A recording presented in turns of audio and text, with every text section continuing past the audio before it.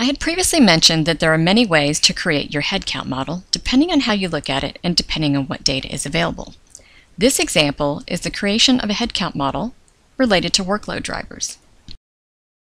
So this is a real case study from an automotive Tier 1 supplier. They are a global manufacturer and they are growing.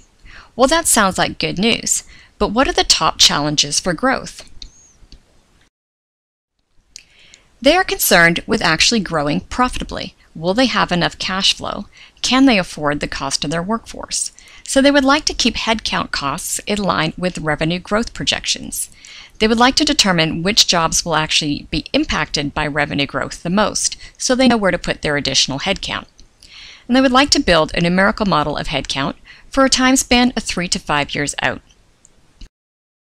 If we take a look at what drives this company overall, for they are a manufacturing company, customers drive production volumes.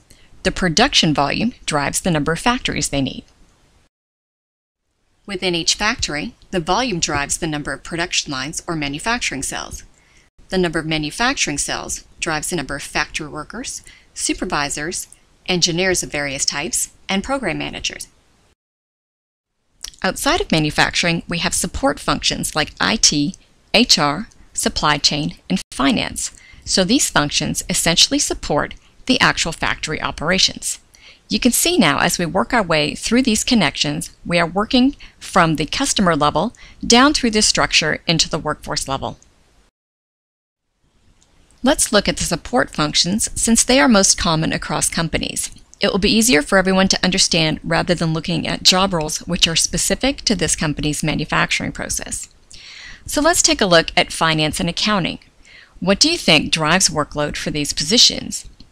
When we began to brainstorm, we recorded items like the number of customers they have to support, the number of locations they have to support, and the number of countries in which the company operates. For supply chain positions, we looked at the number of containers that people would move, the turnover of shipping personnel, and the number of new locations opening.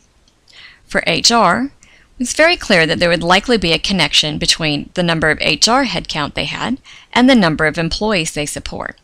Additionally, for some portions of HR like recruitment, they would be related to the number of open positions they're trying to fill. An additional factor would be the number of locations that HR has to support. In IT, we started thinking about ideas like connecting to the number of devices that IT has to support, the number of locations they have to support, and the number of actual quotes won. This is specific to this one particular company because they happen to have their CAD function in IT.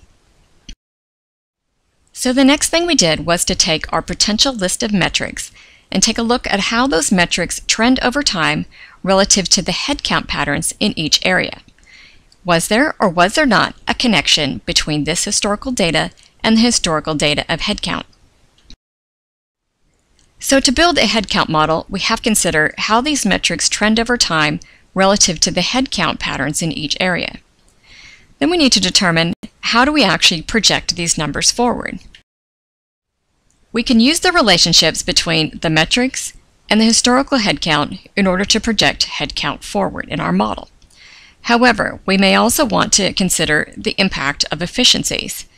The relationships we've developed between the metrics and the headcount assume that the business will always operate in the way that it always has.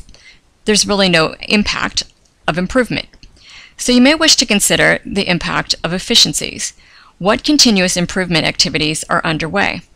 As an example, if you are in procurement, your workload would go up if you start to support an increasing number of suppliers and customers.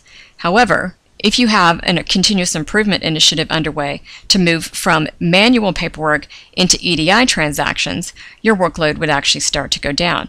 We need to somehow account for these efficiencies when we project our model forward.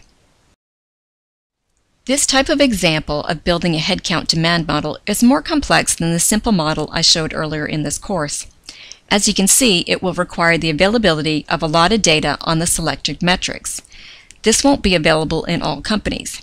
This example is provided to illustrate that there are many ways that you can create your headcount demand model. The model you create will likely be a function of the data and resources available for you to study.